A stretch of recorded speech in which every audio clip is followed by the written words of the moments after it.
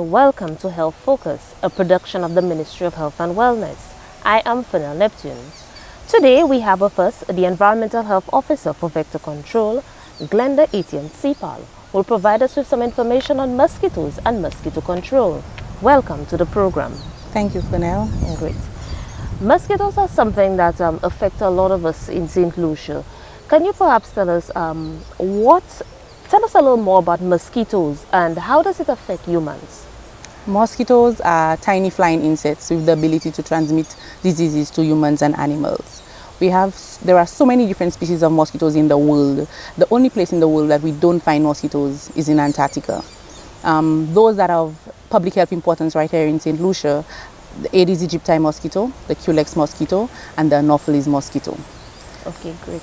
And why is it necessary for us to actually get rid of those mosquitoes?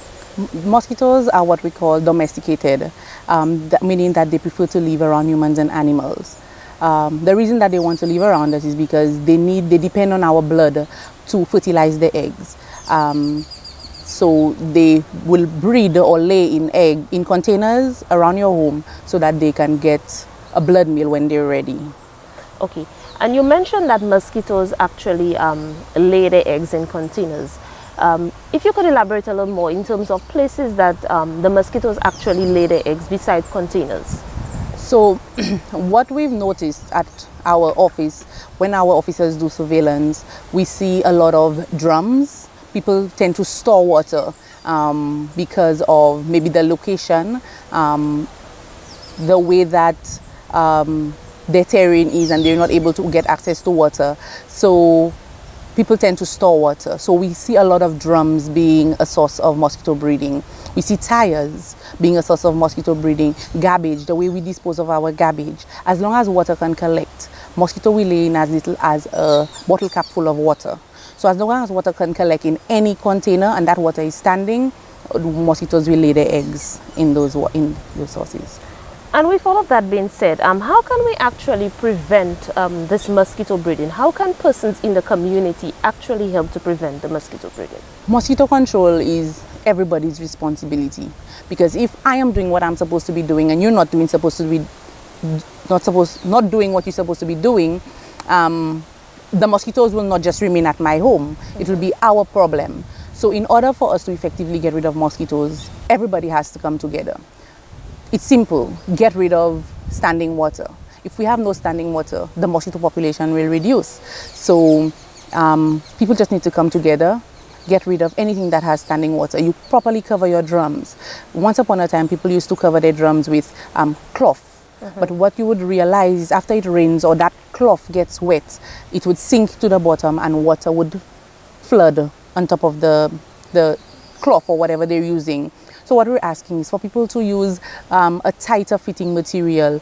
What we recommend is people could use mesh, mesh with tiny holes so that the mosquitoes won't get access to it. Your buckets, you properly cover your buckets. Garbage, for example, coconut husk, your roof gutters, for example. People neglect their roof gutters, especially because of how high it is on their homes. But what we would say is at least once a month, check your roof gutters. And something that would give you an indication that your roof gutters are breeding is that there isn't a free flow of water coming down the downspout, so that you have an indication that you may need to clear your roof gutters. So just a 7 minutes at least. You take a walk around your home, inspect your property, and anything that has standing water, you dispose of it. Great. And for some persons, they might say, okay, I'm doing all of those things around in my surroundings, but I'm still getting mosquitoes and it might be the neighbor. What advice would you give them? You can ask your neighbor. We know that we live in a culture where people may not be approachable, but you can speak to the neighbor and let them know what is affecting you. If you may have issues with that, you can always speak with somebody at Environmental Health and we could come and assist you with that issue that you may be having with your neighbor. Great. And for instance, somebody might have a lot of mosquitoes around in their surroundings. How can that person actually prevent getting mosquito bites?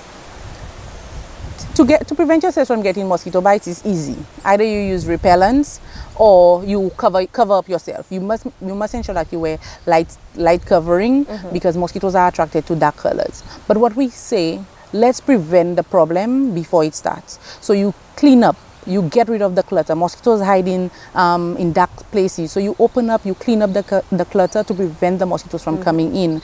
You prevent the mosquitoes from breeding in the first place. But if it's a situation where you do have mosquitoes, you can cover up, you can wear your repellent to prevent the mosquitoes from biting. Wonderful.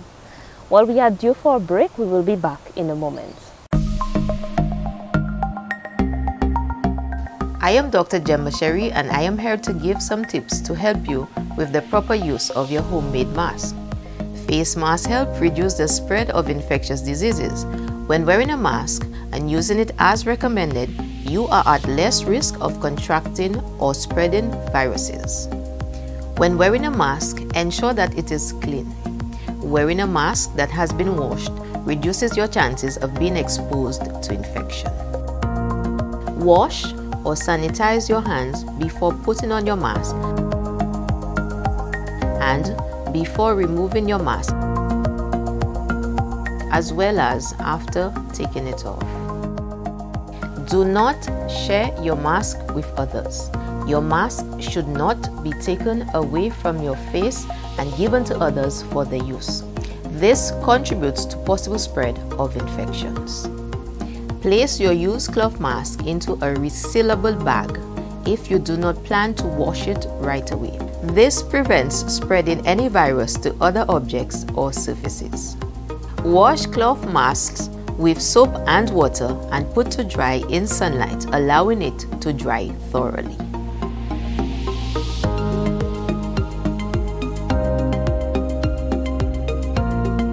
Face masks should not be placed on young children under 2 years of age, anyone who has trouble breathing or is unconscious or otherwise unable to remove the mask without assistance. So bear in mind that masks are effective in preventing viruses from spreading, but they are only one tool in preventing and controlling infections. So remember to daily practice the required hand hygiene, cough and sneeze etiquette, and physical distancing. These actions in combination make a big difference in reducing infections. Welcome back. We will continue our discussion with Glenda Etienne-Cepal on mosquitoes and mosquito control. Okay, before we took the break, we were talking in terms of how to prevent mosquito bites. And one of the, we know of course mosquitoes carry viruses. And one of the common mosquitoes is the Aedes aegypti mosquito. Can you tell us one of the common viruses carried by that mosquito?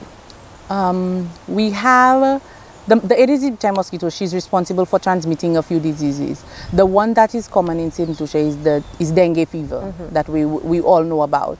Dengue fever will exhibit symptoms like the flu. You may get dengue fever and you may not even know that you have dengue fever because you may have a headache, you may get a headache, you may be vomiting, you may have eye pain, you may have a fever, but you may think that you may be getting the flu. The only way that you can tell that you have dengue fever is if you visit a doctor. They would run a test and they would tell you that whether it's just the flu or you have dengue fever. Okay, so I'm guessing if somebody has a lot of mosquitoes around and they have those symptoms, it would be advisable that they visit a doctor. Yes, and even when you get, and if you're not sure that you have dengue fever, it is wise that you protect yourselves. For example, you sleep under a mosquito net, because the thing about the mosquito is that the mosquito will enter your home and bite you, get the virus from you and infect the rest of your family members. So it is wise that you protect yourself, especially if you're not sure that you have dengue fever. Okay. And how can a person actually cure from dengue? We currently don't have a virus from dengue fever. If you go to the doctor, what will happen is that the doctor will treat your signs and symptoms. If you're vomiting, they may give you something to suppress that. If you have a headache, they will give you painkillers. If you have dengue fever, they will recommend taking rest, taking in fluids, and they will recommend Panadols. We must remember that we should not be taking anything like Tylenol, not ibuprofen, anything that would cause you to bleed, something we call blood thinners. We must make sure that we don't take these because it would cause you to bleed. It could cause you to bleed out. So that would be something like aspirin? Yes, like aspirin, yes. Okay, great. And we spoke in terms of dengue, but a lot of persons might say, okay, yes, we're playing our part in the community, but what exactly is Ministry of Health doing? What is the Environmental Health Division actually doing to prevent and treat mosquitoes? Every day, our officers go out. We do what we call entomological surveillance. That is just going to people's homes and conducting surveillance, actively looking for breeding grounds of mosquitoes so that we can destroy them. While we're out on the field, we educate the public so that we give them some kind of responsibility. At the end of the day, we only do a cycle once for a year. When I say a cycle, we can only visit a community sometimes once for a year.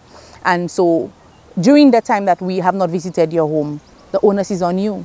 It takes, like I said earlier, it takes about 7 minutes to just do a walk around your home, look for what is breeding and get rid of it. Okay, so you'll visit different communities? Different communities, and some people may call us and say, oh, but we have so many mosquitoes and we have not seen an officer. But sometimes your turn has already passed and we're moving on. Great. And you said it's the onus is on us, meaning persons in the community also have a part to play.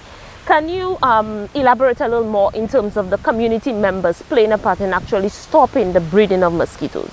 Again, earlier I mentioned that if I'm doing what I'm supposed to be doing and you, the neighbor, you're not doing what you're supposed to be doing, the mosquitoes will not stay on one person's property. Yeah. The mosquitoes will be flying within that community. So at the end of the day, what we need to do is just turn over your container, cover your container. If you're not using the water, get rid of the water. If you plan to use it, cover it properly so that the mosquitoes don't get access to it, and in that way we don't have mosquitoes breeding in that community. Great.